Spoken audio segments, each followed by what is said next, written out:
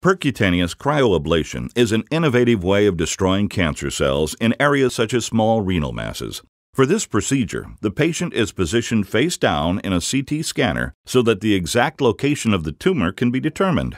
Once the location has been isolated, long needles called cryoprobes are placed into the tumor through the patient's skin. No cutting of the skin or muscle is required.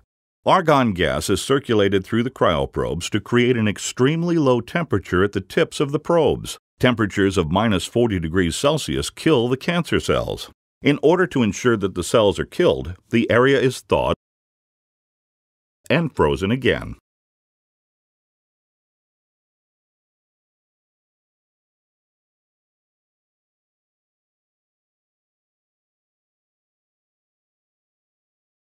After the double freeze-thaw cycle is complete, the cryoprobes are removed and the patient is on the way to recovery. Percutaneous cryoablation can also be used for thoracic and pulmonary tumors. When a tumor is small enough, only one cryoprobe is required.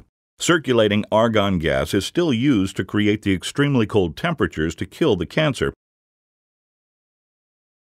The CT scanner is used to ensure that the size of the ice ball is large enough to freeze the entire tumor plus a margin surrounding it.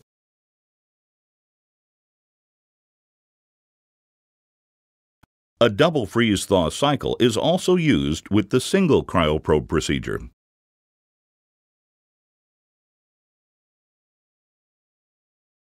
After the cycle, the cryoprobe is removed and the procedure is complete.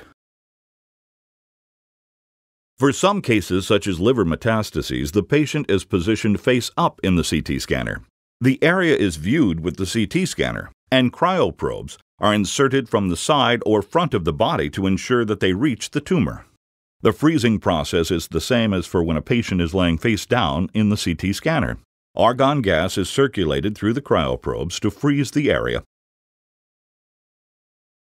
Temperatures of -40 degrees Celsius are achieved and a double freeze-thaw cycle is used.